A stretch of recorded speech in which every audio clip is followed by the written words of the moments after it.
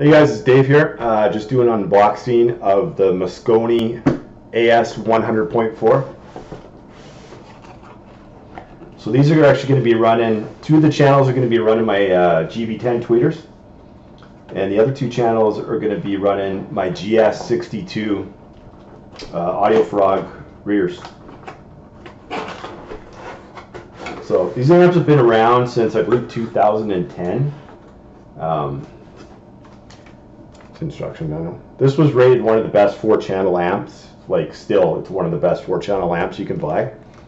I don't know, there was something about this amp that I think they overachieved when it came to this. So there's your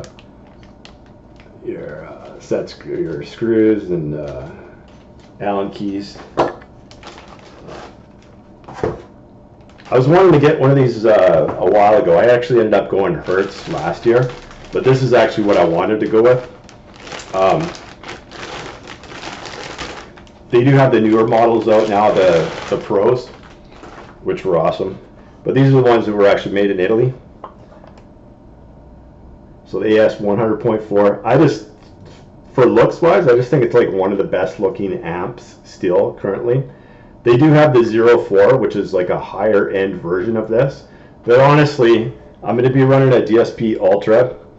And honestly, that's going to be, the signature sound is going to be that, right? I just love the looks of these.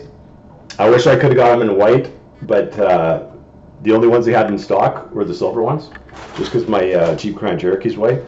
So power-wise, obviously it's a 100.4. You get 100 watts RMS by 4, right? It's a little higher than that. They've bench tested this, and you've heard results anywhere from like 100 watts up to 150 watts per channel. I'd say probably comfortably RMS, you're probably looking at about 120. But yeah, that's basically going to run my tweeters and my rears. And eventually it might actually run my tweeters and then my mids, and then I'll probably get a smaller amp for my rears, because rear fill. But that's the AS100.4, and I'm not going to do an unboxing. I've already actually unboxed the other one here, well, one of the other three, I should say. Basically that's that, and then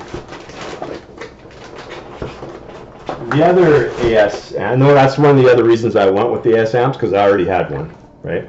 So I've already taken this out of the box because I was measuring for my amp rack. But there's the AS200.2, right? And this bad boy is going to run my GB60s. So 200 watts RMS into each woofer. So that's plenty of power, right? Anyway, Andy was suggesting anywhere between 100 and 150 watts, but I'm going to overpower them a little bit just for the extra headroom. So that's just going to be running the GB60s for up front. And that's it.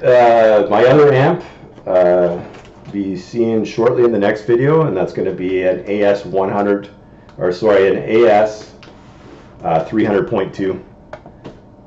And that's going to be running my subs. Thanks, guys.